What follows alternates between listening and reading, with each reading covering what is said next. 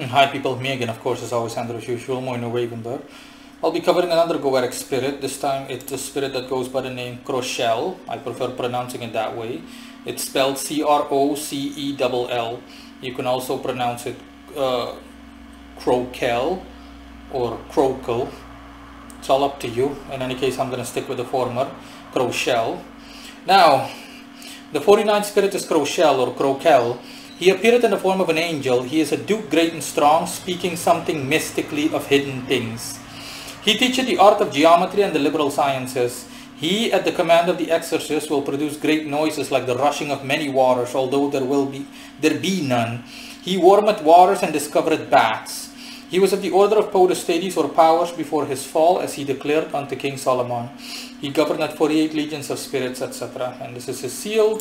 As you can see, the seal alongside his description in the Goetic in the thumbnail of this video. So yeah, let's dive right in. Crocell, everything mentioned in the description of the Goetic is indeed correct. He does appear in the form of an angel, beautiful angel with the colors of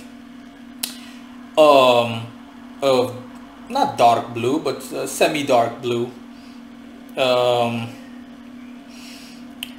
Yeah, semi-dark blue, orange, and blue, just sky blue and whatnot, and with a bit of miscellaneous green surrounding him and whatnot.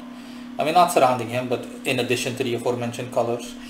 And the part where it says that about rushing waters, that he produces great noises like the rushing of waters, despite the fact that there is none, that's also correct.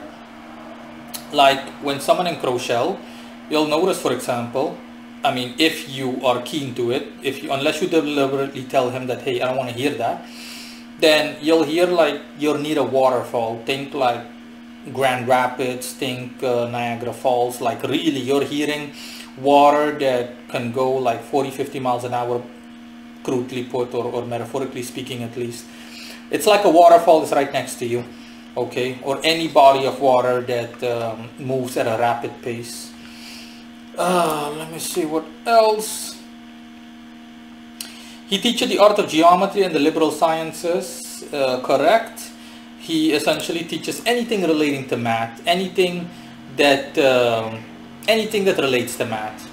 I think, again, geometry, think just basic math, think advanced math, anything and everything that you can possibly think of. Think of measuring things. It just goes on, okay? And it just goes on like that. Think of basic information regarding flora and fauna. Just goes on regarding nature, anything, literally, purely put, simply and purely put, liberal sciences. That's also correct.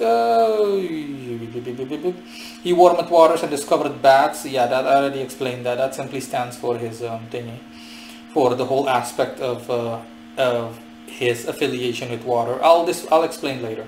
He was of the order of potestates or powers before his fall, as he declared. Yeah, that is also correct.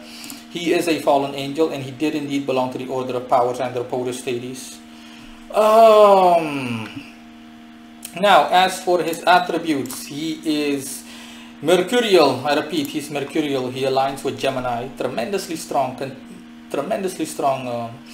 Gemini influence. So hence the liberal sciences, because liberal sciences aligns with the zodiac sign Gemini, and therefore Mercury by nature. He also has a considerable amount of Jupiterian affinity to him.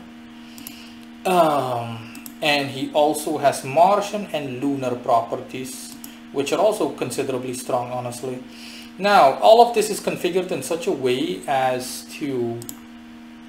All of this is configured in such a manner that, despite the fact that, again, he's completely calm, cool, and collected when you interact with him, you can sense that there is an underlying tremendous temper he has. He has a considerable, or he can be highly volatile in terms of moodiness, not towards you as the operator. He's just someone that's wound up, or can be wound up regarding personality, but you can tell that it's like it's hidden, honestly. It doesn't surface. And needless to say, he'll also bestow these skills and or traits upon the operator. So any magician or any spirit worker that works with him or that wants to work with him, so yeah, think of, again, the guy has a temper, okay, and he'll pass that temper on to you. You'll become temperamental like him, you know, and moodiness, frustration, stuff like that. But it's not as bad as it sounds. It just comes with the territory. Now, the affiliation with the moon and thereby the moon ruling water as an element is also the reason why, in relation to the aforementioned, why you, for example, hear like strong rapids or waters with strong currents whoosh past you, if in a manner of speaking, when looking at him, or better said, whooshing past him, despite the fact that there is no waterfall nearby. You're literally hearing the noise of a waterfall. And he also is a little bit clingy, but that's not negatively meant. He just likes to attach himself to people in a not coercive, but in an insistent manner. Insistent is the key word here, because when I gave him the license to depart, when I simply told him, okay, that's enough, you can go, he what he did is that he, something that very few spirits do that I've summoned and related, he asked if he could kiss me, essentially, like, kiss, can I kiss you, no homo, you know, and we simply kissed and hugged it out. And it's been a long time since any spirit that I've summoned, let alone a spirit from the Goetic, has done stuff like that. So hence that, it stands for clinginess, but not in a bad way. Like I said, it's simply emotional insistency. Let's just put it that way. Let me see if there's anything else I can tell you about Crocell. His name, funnily enough, actually reminds me of crochet.